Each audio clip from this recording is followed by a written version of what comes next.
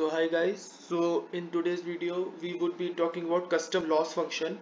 In the previous video we have talked about how we can create a custom model, but today we would be talking about custom loss functions. So in this short exercise we will require you to write a simple regression neural network that is trained on two arrays. This is called the hello world of machine learning. If you have seen my previous video, you must be knowing about this. So first we will import all the main libraries, and after that we will need to implement a custom loss function that returns the root mean square error. So first of all we would run this code, and once the code has been run, all the libraries have been imported.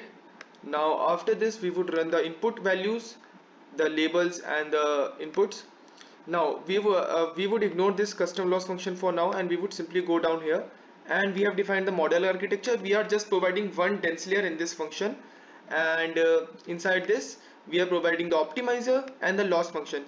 Look here, we are using the default inbuilt Keras loss function, that is mean squared error, and we are training a model, and this is the prediction. I would just simply run this code, and I would get the prediction value of 10 as 18.98. okay, now suppose I want to use a custom loss function. I don't want to use a pre-built functions inside Keras. I want to build a function of my own and then use that. For that we would define the loss function given my RMSE that returns the RMSE between the target y true and prediction y pred, and we would return the error, where error is the mean of subtraction between the y true minus y pred and the square of that. This is called the root mean square error. You must be getting it where I have used here. If you want to learn more about the available loss functions available in Keras, you can just go to Keras loss function website. I would provide the link to the website in the description section, and you can go from here. So you can see this is the mean absolute error, and we were just using the mean squared error class here. So we just use that in the default section here. Now what we are doing here, we are defining the whole loss function. We are providing the two values, y true and y pred, inside which the error is going to be y true minus y pred as the difference between the true labels and predicted values, and then we would square it. How to square? Tf dot square, and this is the square of the error. The new variable square error is the square of the error. And how was error defined? Y true minus y pred, as I have already told you. Now going down here, we would just find the math dot reduce mean. What we are going to do, we are going to find the mean of the square of the error. We are going to define another variable mean square error, and we would simply use the inbuilt TensorFlow functions, that is tf dot math reduce mean, and inside that we would define it. Now we would also do square root mean square error, and we would do tf math dot square root, and we would define mean square error, and we would just return it. So what we are doing, we are following a steps that a sequence of steps that lead us to the loss function. First we find the difference between the true and predicted values, then we square it, and then we find the mean of that square error, and then we do the square root of that error, of that mean square error, and then we return that square root. This is how the full form of the even function is defined. My RMSE, my root mean square error. Hence we are giving the user the square the root of the mean square error of the mean square error. So this is how we defined it here. And now what we would do, simply now we would go down here, we would just remove this inbuilt function, and we would type the function that we have defined, that is my RMSE.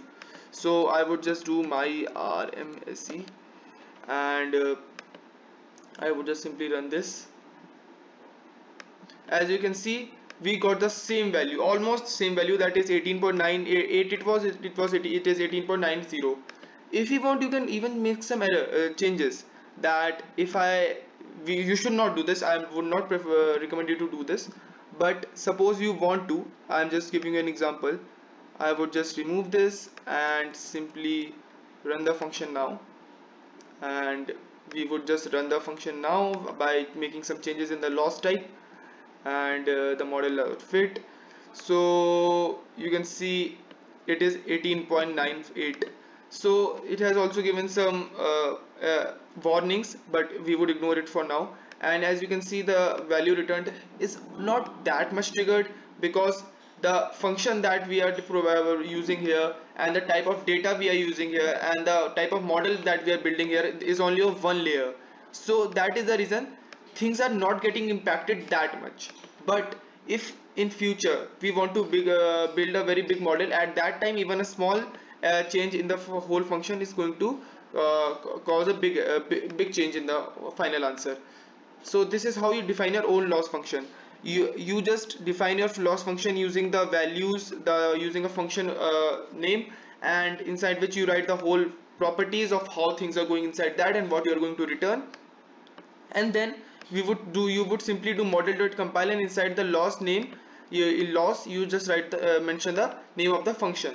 So this is it, how you can define your own loss function. And this is it for today's video. You can just go and check the custom loss functions availability on TensorFlow website. Just type custom loss function Keras, and you would get to know at the website of losses of Keras that all the available loss functions and how you can create one, everything in detail.